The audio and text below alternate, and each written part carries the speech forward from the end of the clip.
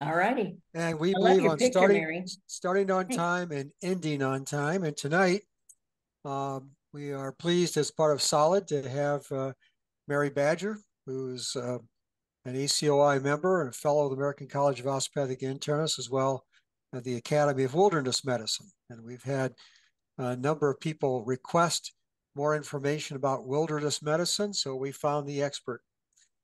She's received the U.S. Public Health Service Distinguished Service Award for her work in the Navajo Indians before practicing in Spokane. She's retired from Kaiser Permanente. She's involved as a volunteer in the Medical Reserve Corps, and including the COVID response team. And she's been very active in lecturing in climate change and health. She, in fact, is the current chair of the ACOI Climate and Health Committee. So, Dr. Badger, we welcome you to Solid, and the floor is yours. Thank you so much. Well, today's topic is wilderness medicine and first aid for internists. And when I was first asked to give this talk, it was a little confusing to me because looking at all the other topics, this seemed to be a bit of an outlier. So for some reason, that slide didn't advance. Let's try this. There we go. So I came up with three main reasons why this topic is probably worthwhile to do with the Solid lectures. The first is that more of you are now headed out into nature for both mental and physical well-being, and preparation and injury prevention are key. And in fact, while you're out there, you may be asked to lead medical care in the event of somebody being ill or being injured. Also, as internists, it's important to know that by 2060, the number of older Americans is expected to double. And over the last couple of years since COVID, about 12% more people over age 65 are heading outdoors for recreation. And it's important to realize that they have different wilderness first aid needs due to less muscle and body tone, limited agility, and more susceptibility to different toxins, heat, cold, smoke, and disasters. Also, because they're doing more adventure travel, they may be coming into clinic or office to ask for medical clearance or for advice in how to train for these various activities. And lastly, the wilderness is really coming to us, even in urban environments, in the form of natural disasters, floods, fires, and heat events, even in the inner city. So it's important that since we might suddenly be practicing in an austere environment or a humanitarian crisis, that wilderness first aid skills might come in handy to do this. It's important to note that this is not a wilderness medicine course, although I will at the end be giving you all some places where to get more definitive training. I will talk a bit about how city and wilderness first aid differ, some basic principles that can be used, a couple of different common issues in all ages, but especially geriatric, some opportunities for the use of OMT, and finally, how wilderness and disaster medical skills overlap. So what is wilderness first aid? It's the immediate care given to a suddenly injured or ill person in the wilderness and the provision of that assistance until either more advanced level of care is available or recovery occurs. It is not a replacement for definitive medical care. I would like to begin with a true life scenario, and I want you to keep thinking about this patient as we go through the slides, and then we'll follow up with her final disposition at the end. So Sharon is a 64-year-old female who accompanied a group of Washingtonians up to Canada to do a backpacking trip. This involved driving about 30 miles on a terrible road and then backpacking in 12 miles to a primitive cabin in the wilderness. And the plan was to do 10 days of day hikes using that cabin as a base camp. Unfortunately, on about day 7 at 5 in the morning, we heard a cry and a large crash as Sharon fell while she was descending from her upper bunk, which was about 6 feet up, to go out to use the outhouse. She fell, striking her head and her back and posterior chest on a piece of furniture on the way down. And when we got to her, she was complaining of pain in her back and flank, as well as bleeding from her scalp, which she attributed to the fact that she was taking Coumadin. So what are the differences between city and wilderness first aid? There are several. The first is time to definitive care, and this largely depends on what you're doing and how remote a location you're in. This in turn depends somewhat on the environment. Are you on the ground or below ground? Are you on the water or underwater? What's the temperature? What time of year is it? Is it winter or summer? What's the temperature? Do you have to worry about tides? When is sunrise? When is sunset? All of these things will have to be dealt with when you think about the fact that you have limited resources, both in terms of equipment and in terms of manpower and the skill sets that those people might have. Also, communication can be a big issue. There's a lot of places that cell phones don't work, or even that PLBs, personal locator beacons, or things like Spot or InReach don't work properly, or in certain countries where they're not allowed because they limit GPS use. All of these things then will contribute to the fact that you need to be able to improvise. You also need to remember that both the victims and the rescuers or first aid givers could be at risk for increased injury and illness under these circumstances. And even though definitive care has been called for, it still may be hours or days till somebody can get to you to help you out. And so it behooves you to have a plan to maybe set up a shelter depending on where you are. Some injuries and illnesses are also more common in austere locations. And also keep in mind that difficult decisions must be made in terms of triaging certain patients, and in terms of the fact that you may have to drastically alter your trip in order to take care of whoever it is you're taking care of. Also keep in mind that older wilderness travelers have physiologic changes that can impact their ability to deal with a wilderness issue.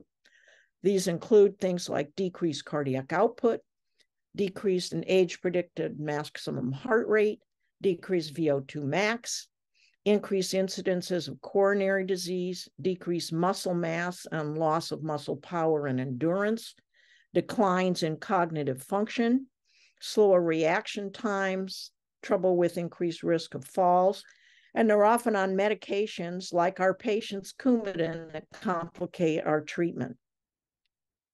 There have been a number of recent studies that suggest that the number of injuries is greater in the 50-plus-year-old group, and those injuries are associated with a higher risk of death. And it's interesting that over 50 is the only age bracket for which the number of search and rescue interventions has increased yearly for the last 10 years. A lot of these problems have to do with more rock climbing, tender shoulder and hand injuries, heat-related illness, and exacerbations of chronic diseases. Also, they're more likely to get infection or have immunization issues. When I set up these slides, the recent Annals of Internal Medicine article on travel medicine recommendations was not out yet, but I would highly recommend looking at that in terms of infections and immunizations. So we all worry about uncovering some big disastrous event in the wilderness and, oh my God, we're internists, how are we going to deal with that? But in fact, most of what you need to treat are heat and cold injuries, wounds, orthopedic issues, GI issues, and exacerbations of chronic problems. But although extreme events are rare, you still need to be able to deal with them. But in fact, dealing with both sets of injuries, the basic approach doesn't really differ. And I tell people, remember SIDO, S for safety, I for initial evaluation, D for detailed evaluation, and O for ongoing treatment and reevaluation. So when you talk about patient assessment, the first thing you need to do in the wilderness is assess the scene for safety, because you don't want to be causing more victims. Physical dangers like rockfall, avalanche, wildlife, and tides need to be considered. Altitude, whether there's lightning, what the temperature is, even whether there are other people around that can cause trouble, such as mountain bikers screaming down the trail, climbers above, hunters, ATVs or snowmobiles that are out there. So you need to give thought to that, but also how you're going to keep the scene safe. So for example, if you're on a downhill trail, maybe sending part of your party uphill to warn people that are coming down, hey, there's something going on down here, slow up a bit. Also think about, do you need to move the patient? And if so, to where and how? And is it safe for you in terms of body fluids? The other thing in the wilderness that you need to think about that you don't necessarily in the city is who needs help first.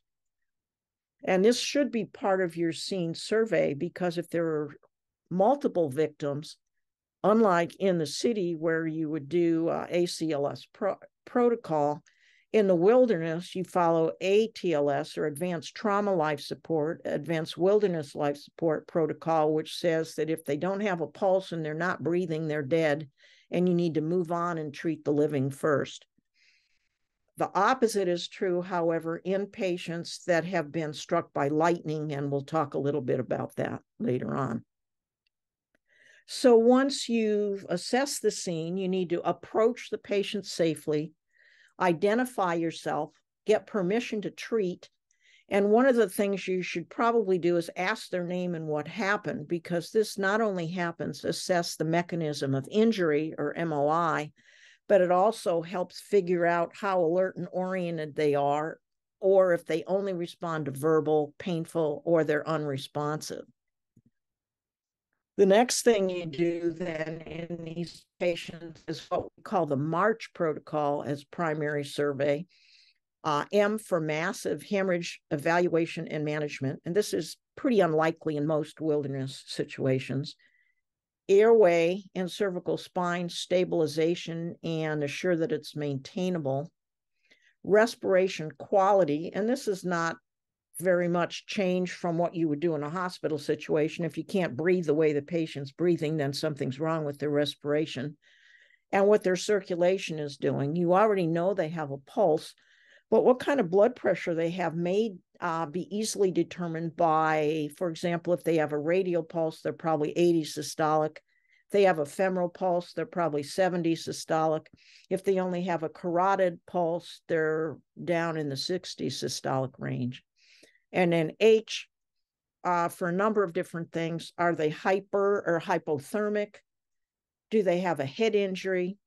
And start at this point thinking about, do you need to hike out or helicopter out the patient? This is important depending where you are.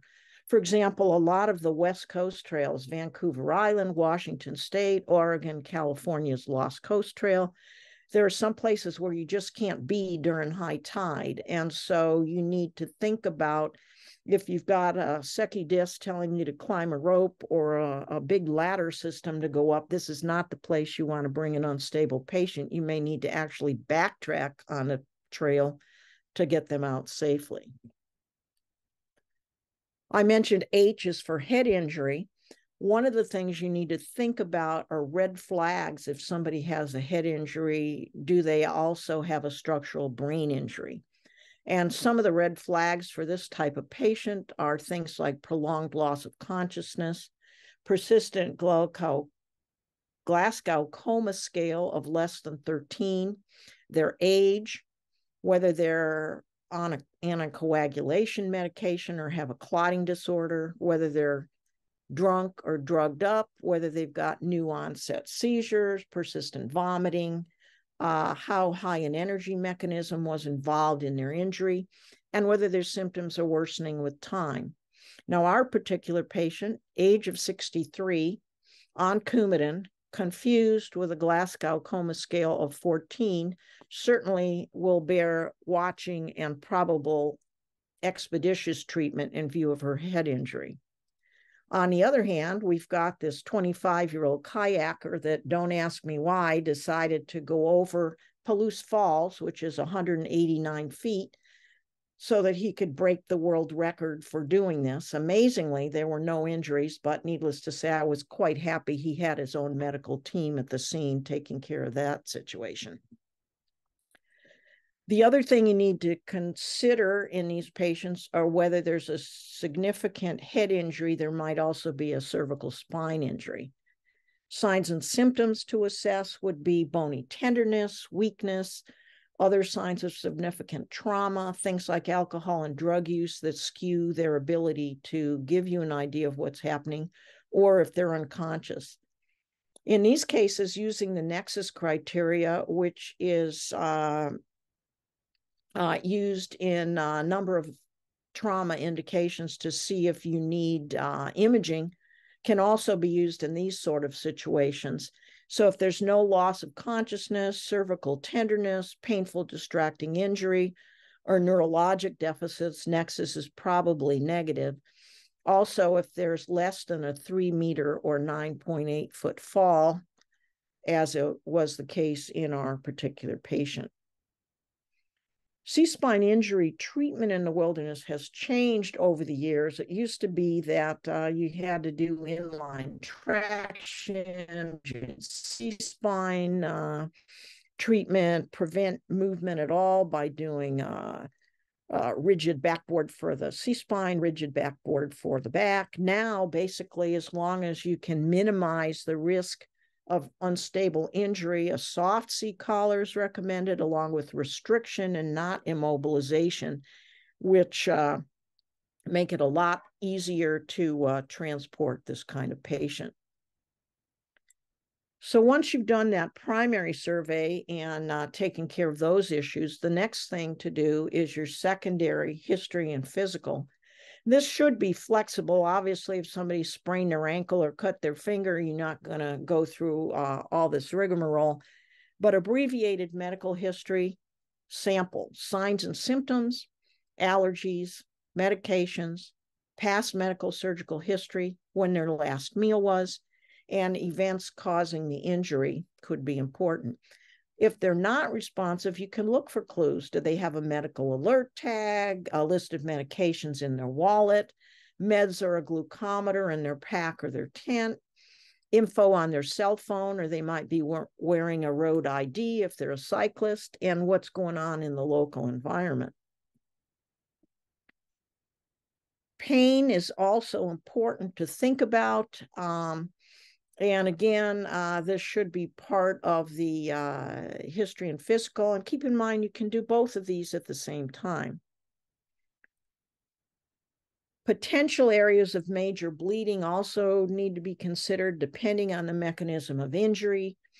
You need to think about what's going on in their chest, abdomen, renal problems, thigh issues with deformity, swelling, or tenderness, and what's going on with their skin. Physical should include look, listen, feel, and don't forget smell. They may smell ketotic. They might smell like alcohol. You basically work your way down in a physical looking for signs of trauma. Now, in our particular case, she had blood from her scalp. She had chest tenderness and posterior thorax tenderness. She had some bleeding from her scalp. The other thing to think about is altered mental status. And a good way to remember this, both in the hospital and the clinic and out in the field, is what's called AEIOU tips. And you go through this list and think about ruling in or out each of these issues. Now I'm going to leave our original patient for a minute and talk about a different patient. This was on a trip to Escalante Canyon, Utah, backpacking trip. It was scheduled to be a long trip, and about 7 days in of a 10-day trip, Patients started having word finding issues, and the question arose as to whether they were having TIAs. It turned out they had had a history of similar problems. About 3 weeks prior, had an MRI, which was negative, but they were scheduled for some additional studies, including echocardiogram and carotid Dopplers, and they had put those off so that they could come on this trip, but didn't bother to tell anybody. Examination was negative. They were diabetic, but sugar was normal. And physical exam was otherwise unremarkable, except for this TIA type symptoms that they were having. So we ended up having to bail out to a car that was 7 days into the trip rather than going all the way to the 10-day marker. Got the patient out to further evaluation, and they ended up having bilateral carotid endarterectomies down the line.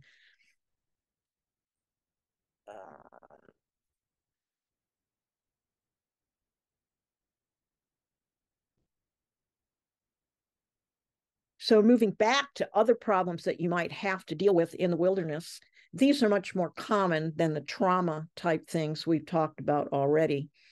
More and more likely, we're having issues with climate change causing physiologic effects of heat. This is important to pay attention to, not only what the temperature is doing outside, but what the humidity is, because this can change how the body needs to respond.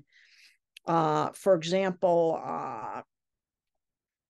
55% humidity, 100 degrees Fahrenheit is the same as 124 in the shade. But unfortunately, when they did all these studies, they didn't think about what would happen in the sun. So you need to add another 15 degrees to that.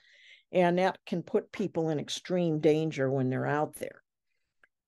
The internal medicine patient in the wilderness can be at increased risk due to age over 65, people that are overweight, people that already have thyroid disease, diabetes, heart disease, neurologic issues, previous history of heat illness, and if they're on certain medications like diuretics or beta blockers, antihistamines, psychiatric meds, Parkinson's meds, etc.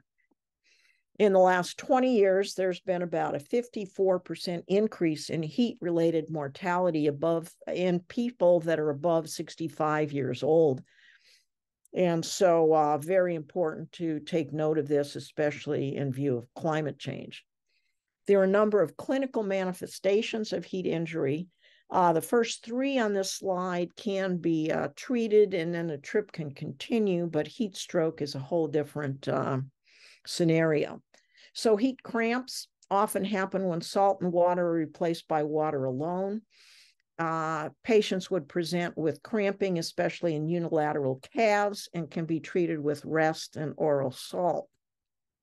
Heat syncope can happen from volume depletion, usually in people that aren't acclimated to the heat.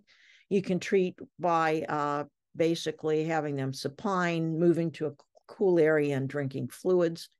Heat exhaustion occurs, and they become more tachycardic, lightheaded, but their mental status is normal and they're still able to sweat. So you can cool these people down, hydrate them up, and in 2 to 4 hours, they'll probably be okay to continue on as long as they don't get too hot again. Heat stroke, however, CNS changes are the key. They're not sweating, and ataxia is often the first thing you see.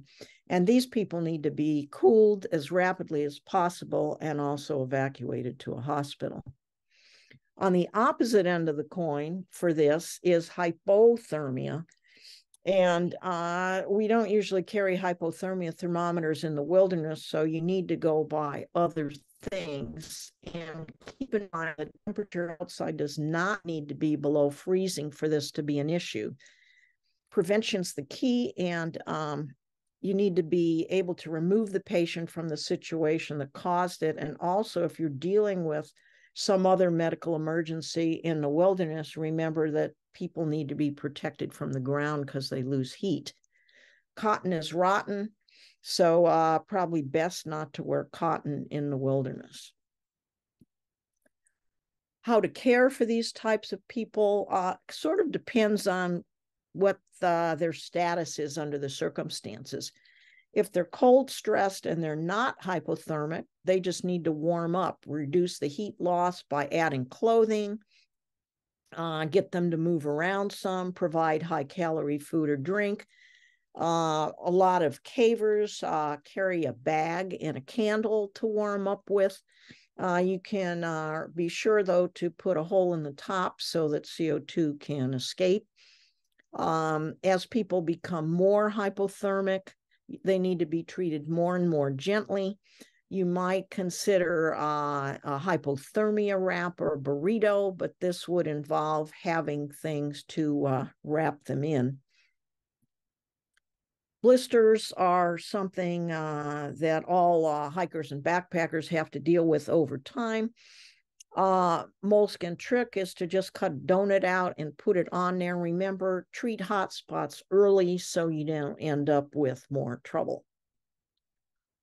Wounds are one of the more common injuries, and evaluation should include the type of wound it is, the location where it is, the size of it, the severity of contamination, any bone, tendon, nerve, vascular involvement, and time since the injury.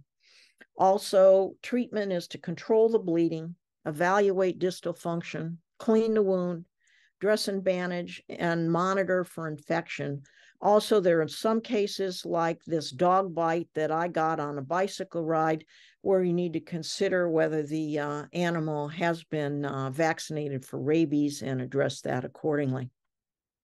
Hemostasis is the first line of therapy in these cases. Direct pressure usually controls the bleeding from most wounds. Scalp wounds, keep in mind, can require pressure for 30 minutes because they bleed more. Second line therapy, if none of this works, is to keep adding and adding and adding dressings. But if you're not making any progress after about 10 minutes or so, you can use something like Celox or Quick Clot, which you can buy in the pharmacy or at Walmart, and that will help clot. It's important. We used to use pressure points long ago when I first trained, but those are no longer recommended. Third line therapy would be a tourniquet. And I'm not going to get into that. You can do online courses in Stop the Bleed and tourniquet use, but keep in mind that if you do need a tourniquet, you need to put a T on the patient's forehead and what time it was placed, because there is a time limit on how long these can be left on before you start to worry about loss of limb in the future. You may need to irrigate a wound, and if you need to do that, you can use water bottles, you can use baggies with pressure to irrigate those wounds. Closure is debatable. There's no real cosmetic difference between primary and secondary closure, but sometimes this will just help if you're a long way from help and you need to keep hiking to get out of where you are. Steri strips are a good method, but you don't have to necessarily carry those along. Duct tape works well, but remember you need to poke little pinholes in it. And you can also buy for about $40 something called Zip Stitch, which works great, but it's an expensive thing to add to your first aid kit.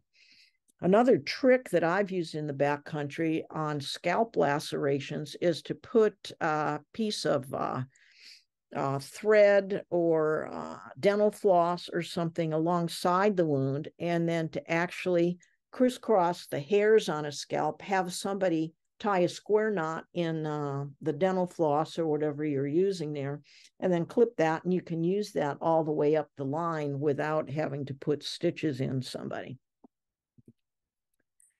There are a number of indications for antibiotic prophylaxis in the wilderness, and Basically, I usually carry some Augmentin and some Cipro along just in case. Burns needed to be addressed as well with cooling, dressing, pain control, assessing the depth and the extent, and to decide whether wherever this is usable or not usable, and whether to stay or evacuate. In the ER, you'd use the rule of nines. In the backcountry, it's just easier to use the rule of palms. The idea being that a patient's palm is about 1% surface area. And so a full thickness burn over 1% or partial thickness burn over 10% needs to be evacuated, as do burns involving the face, hands, feet, genitals, or smoke inhalation. Keep in mind, prevention, an ounce of prevention is worth a pound of cure. Let people know if you're lighting a stove or a campfire, and remember not to cook in your tent.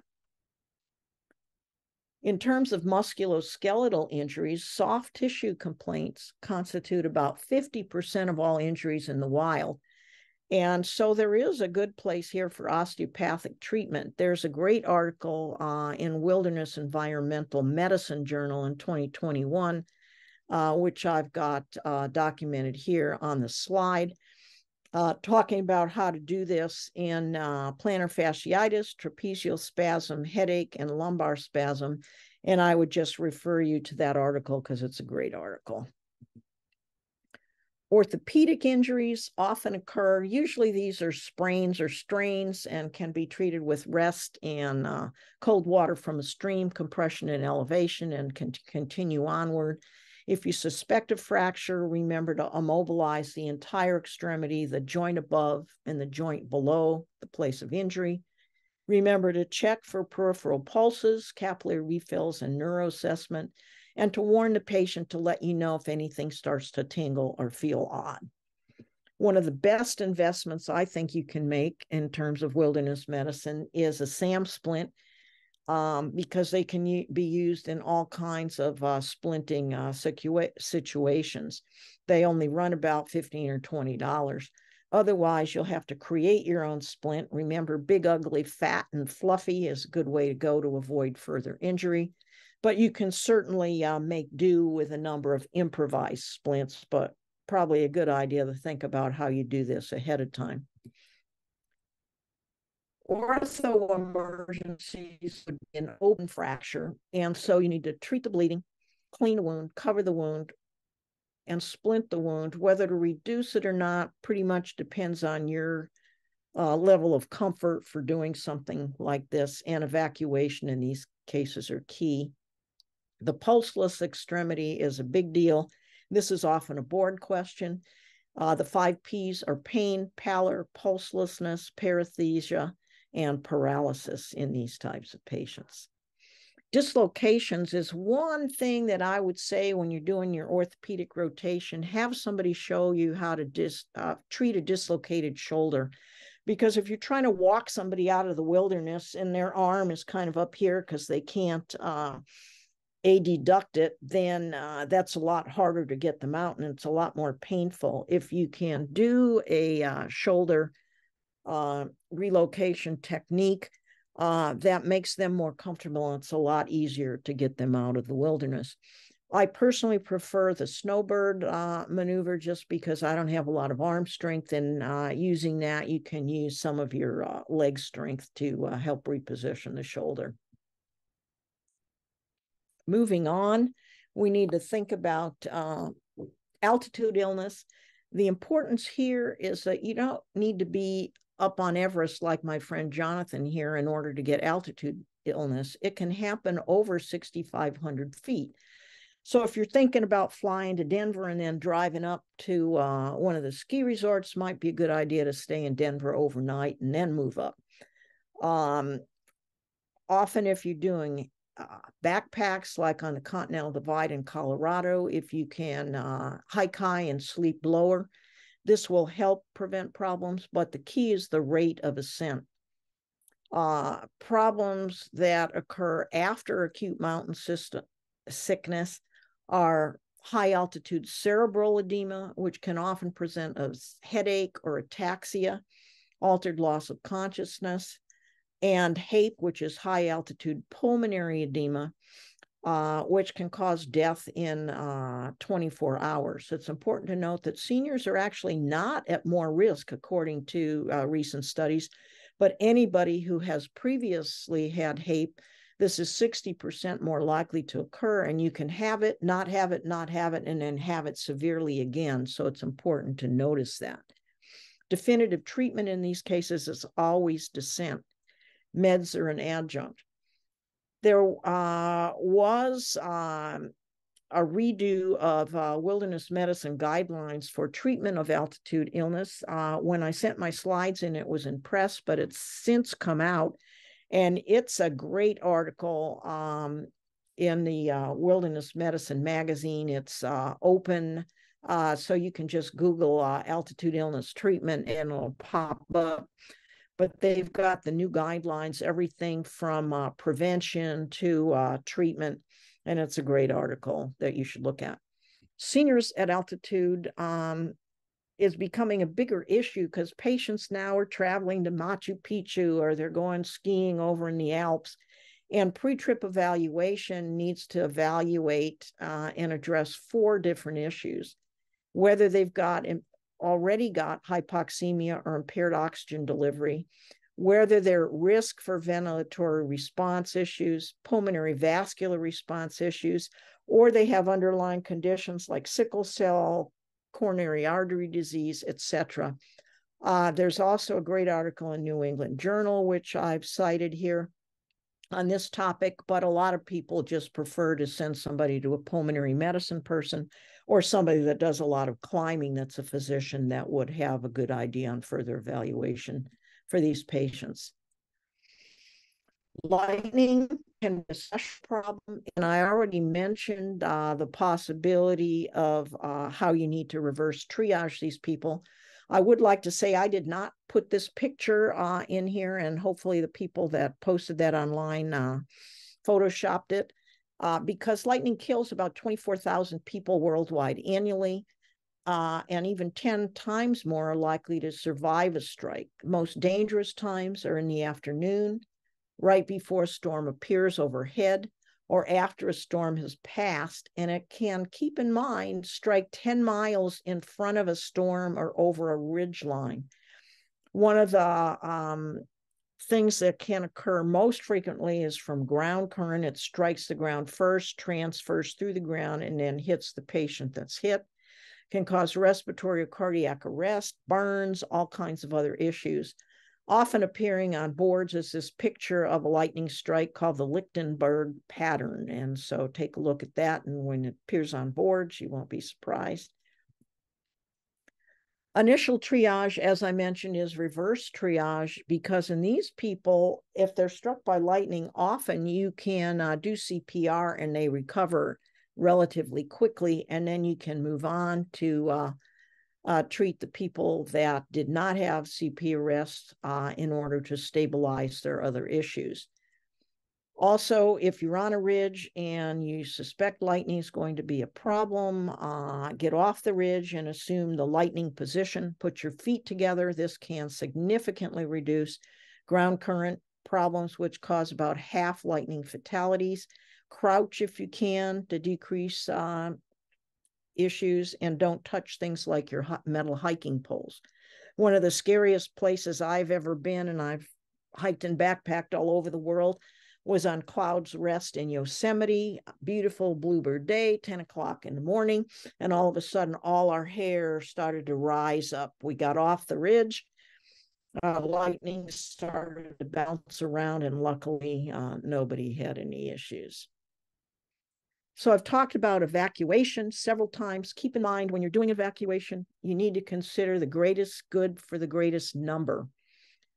Is it even needed at all? Maybe somebody's trivially injured and able to continue once you fix whatever's going on. Can they continue after a rest day? Are they in need of a physician's care, but not immediately, like our TIA patient? Are they critically injured, or are they dead and you need to leave them for retrieval later on? The big question is, do you go for help or do you do it yourself? And for the most part, you're going to either call for help using something like a SPOT or InReach or PLB, or you're going to go for help. If you have to go for help yourself, remember, send 3 people. One person is injured, then one person can stay with them, and the other person goes for help for 2 different groups. Remember, you need to care for the victim and the people that are remaining, and think about whether this means you need to set up a shelter till evacuation crew gets in there. Think about how fast evacuation is needed. Are there skilled personnel that are needed? What kind of terrain you're in? Well, it's going to be dark. What kind of impending weather is going on? And do you have the skills to even make a litter and enough people to carry a litter? Most people think, oh, I'll just make a litter and carry the person out. Well, it takes 2 to 3 groups of 6 to successfully evacuate somebody on stretcher from the wilderness. There are certain medical problems in the wilderness that need to be evacuated: cardiac problems, unstable angina, MI, heart failure. Meanwhile, rest and aspirin. Also, keep in mind, if you can decrease the exposure to cold or decrease the elevation where they are, that will help. Respiratory problems, severe exacerbations of COPD and asthma. Keep in mind that sometimes inhalers don't work at high altitude. Pneumonia, you can start the antibiotics and evacuate. Pulmonary emboli, consider aspirin and evacuate. Neurologic, we already talked about the TIA symptoms. If patients having new seizures or status epilepticus, they should be evaluated. One seizure in a patient that's normally controlled may be able to be treated and then carry on depending on what the situation is. Refractory or recurrent hypoglycemia probably needs evacuated one time. You might be able to treat and keep on going. Ketoacidosis is an issue. Abdominal pain in a pregnant person, inability to eat, drink, or blood in vomit or feces, or pain lasting severely over 24 hours needs to be evacuated. I did mention that there's overlap of wilderness and disaster medicine because both fields obviously stress improvisation and decision-making with limited information, and often need to distribute scarce resources. Disasters could be considered austere environments and have similar resource allocation challenges. For example, during Hurricane Sandy, a lot of ERs were flooded and nobody could use those. Recent fires on Maui demolished a couple of health clinics and damaged a hospital. The same was true fires a couple of years ago in California. So you may be using your wilderness medicine skills when you don't really mean to. I'm going to put this slide up, but not really discuss it in detail because everybody's fear level and preparation levels are somewhat different. You need to be able to plan for the worst. What I take on a backpack or a hiking trip may differ from when I go kayaking, and that's certainly different from when I ride my bike on back roads, but not doing mountain biking. Think about what essentials you need for what you're doing and what improvisational things you might need. I personally always carry duct tape and parachute cord because those are the 2 things I can't make in the wilderness. You also need to keep in mind that you need to, if you want more training in this, there are a number of different places you can get this. I would highly advise taking an advanced wilderness life support course. You can do that through Wilderness Medical Society, Knowles, Outward Bound. A couple of different medical schools offer it. Or there's a group in Colorado called Wilderness Medical Outfitters that provide such training. Also, there's electives for those of you that are MS3 or MS4. If you Google the Wilderness Medical Society and look for electives, those are usually month-long electives. They fill fast. The thing for this coming February was filled by September. But some of these are run by a combination of both MD and DO groups. There are also scholarships for wilderness medicine conferences if you want to go for those, and they have those both summer and winter conferences. If you're in the military, I think probably now they're requiring you to do tactical casualty emergency care, but there's also civilian versions that are being offered here and there. There's a group called Austere Care that does a month or more classes out in the wilderness in austere environments. And there's, of course, specific courses for divers, cavers, and even now for astronauts, if you're so inclined. So what about our original patient?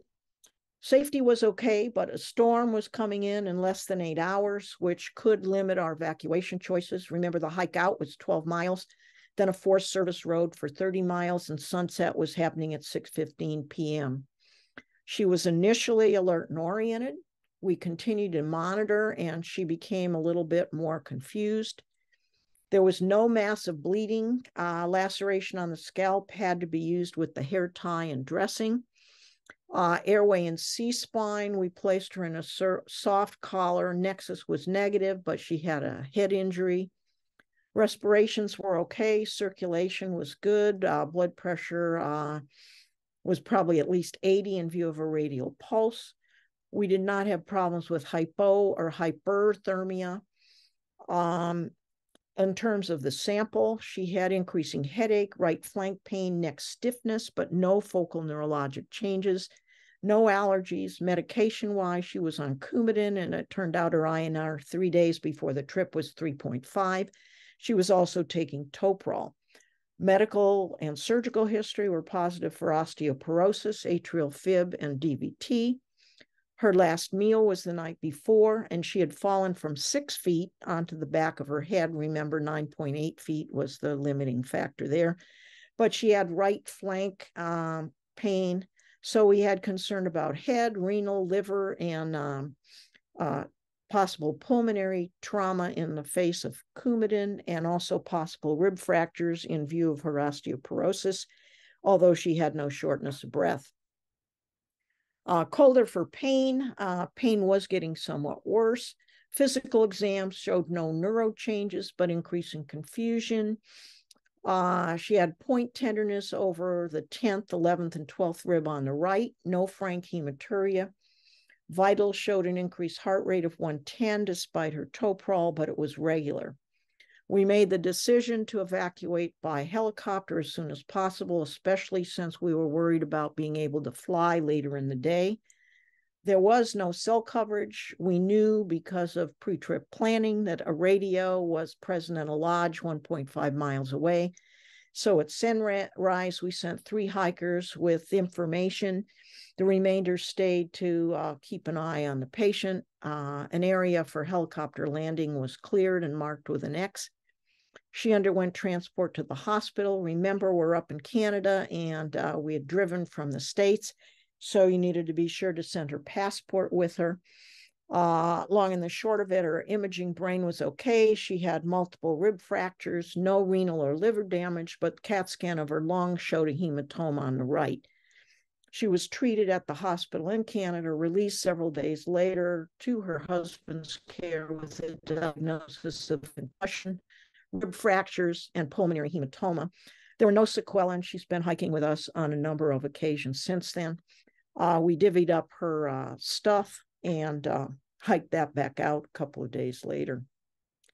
So in summary, keep in mind that in these cases, you need to keep in mind cyto, safety, initial evaluation, detailed evaluation, ongoing treatment and reevaluation, and always remember that good adventure favors the prepared. So be prepared and then have fun out there.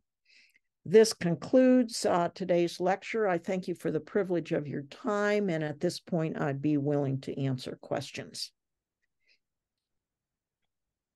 So if you have any questions, thank you very much, Doctor. It was very informative. Appreciate all of that. Kara, do you have any questions that have been sent in? Maybe Kara isn't there. Maybe Tim? Nope, I'm checking right now. No questions in the chat box at the moment. Okay. So let me ask you about satellite phones, because in my tour of Yukon this summer, there was no satellite to hook the phone up to. So Yeah, exactly. And that can be a problem for people, which is why, sometimes you just have to do it the old fashioned way that I'm old enough we used to always have to do. And that is carry a paper map, mark your location on the map, hike out, 3 people in case one is hurt, one can stay with them, one can continue on, and then stay where you say you're going to be. Don't move, search and rescue. You end up going to find somebody and they're supposed to be at point A and they've decided, well, let's move to point B instead. And then you're flailing around trying to figure out where the heck they moved to so that you can decide where to go next. So yeah, sometimes you just have to do it the old fashioned way, walk. And that's why it's important to know where your evacuation points are. And on a long trip, I do a lot of long distance backpacking, 2-3 weeks worth of backpacking. So we usually try and set a middle evacuation point. So if you get into trouble partway through, you've got a way out, like that guy that was having TIAs. But also some places the Coast Guard, like a lot of coastal hikes, the Coast Guard can only get in to certain places. So you need to know where those are. Or if you're having a problem, you can't be where the high tide's going to come and get you. And if you have to get somebody up a ladder, that's not a good situation. So you may have to backtrack. And so having those ideas in the back of your mind ahead of time really is helpful, so you're not trying to do it on the fly.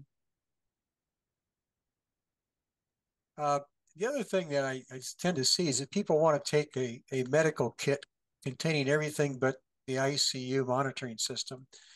And, they only have so much space and you only have so much weight that you can carry. And I was wondering if you might want to review again. I know you listed a list of things there. I bring duct tape wherever I go. Me too. I always bring duct tape. I always bring aspirin because a lot of the people I hike with are old like me. And I always bring line because you can't make line in the wilderness. Most other stuff you can take a stick or, find this or that you can make do with. But those things I just can't, you can't make line very easily. So those are, I have one friend that's an ER doc, and all he takes is a roll of duct tape, a SAM splint, and a bottle of aspirin. And he's fine. But we were on a trip one time with him and he had problems, and those 3 things didn't help. And so I had to rummage around in my stuff for things. I tend to probably overkill it on the medication end, whereas ER docs are more minimalists, I think, but they're also used to dealing with trauma and those kinds of things every day, whereas I'm not. So I would say it depends on your level of comfort and where you're going. Like I bicycle to work all the time and back. I bicycle on roads, granted backcountry roads, but roads. I don't bicycle in the woods. So what I carry on my bike bag is an ACE wrap, a bottle of aspirin, and that's essentially it. Now, that one slide I showed where with the arm, that was me on a bike ride on a back road where somebody's pit bull and Rottweiler got out. I ride a recumbent. And so they came for the throat, and all I had time to do was this. And so I got this and this. And so having a few Band-Aids and an ACE wrap did okay, but it probably would have been better to have a little bit better dressing along with me on the bike ride. And then, in those kind of circumstances, think about whether they've had the rabies vaccine or not. Well, these stupid dogs didn't have the rabies vaccine. So that opened a whole can of worms, Tim, anything? What? Another I have thing. one additional question. Yeah, go ahead, Yeah. John. Hey there. Thank you so much for the lecture. I love hearing things just like aspirin or just like a splint or just anything along those lines are so good. Being in the military, I know they right now are trying to promote things like ultrasounds, so you're going into long distances of carrying them on the go, how they're getting smaller and smaller each day. Do you see in the foreseeable future of ultrasound being more handy? Or have you had experience yourself recently of, utilizing things like ultrasounds? I know the wilderness medicine group, a lot of them on longer trips and the military, or you're going to be in on a austere environment for a long period of time, will do that kind of stuff. And they're working on, miniaturizing. For the most part, the longest backpacks I do are about 3 weeks. I'm not out for months at a time. Right. So yeah, as they get smaller and smaller, but the thing is, so now you do an ultrasound and you found something, what are you going to do with it? Absolutely. When you're 90 miles from nowhere, Right. So I don't know. I think the military may make you take that the course that I mentioned on the I forget the name of it. Bear with me. Probably will. And it's a good course. It's Tactical Casualty Emergency Care. Oh, that definitely sounds like military would give us that. Yeah, I think that they're going to plan on teaching that for everybody. And they also have a civilian version of that. I think it's about a week-long course, though. And so, a lot of these courses, like even the AWLS course is a 2-day course. Well, most people can take 2 days out of their life to do that kind of thing. But when you're non-military, to take a week, or some of those austere medicine courses, those are a couple of months Right. long. It's kind of like, how long do you want to be out there? But yeah, it sounds like tactical casualty emergency care is going to be required for most military folks. And, person, are you in the Wilderness Medicine Society at all? I am not, no. Person, you might want to look at their website, but there's a guy that named Ian Wedmore, Wedmore, who just is retiring from the Air Force, but he was big into ultrasound and long-term austere medicine, like up in Arctic or Antarctic, or that kind of stuff. And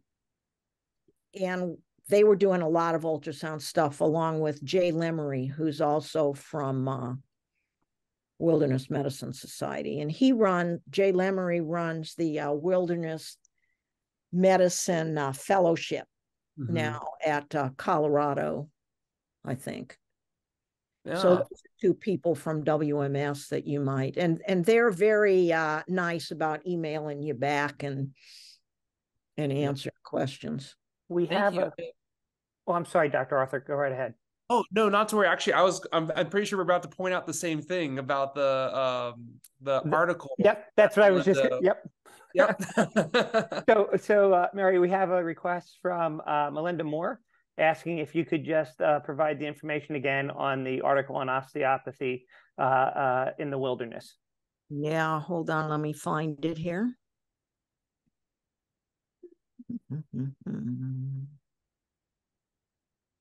Thank you, Dr. Arthur. Yeah, no, not to worry. Okay, here we go. Okay, so it's by Brunius, Bruneus et al. and it's called Osteopathy in the Backcountry. And it's in Wilderness and Environmental Medicine 2021, volume 38, issue number 4.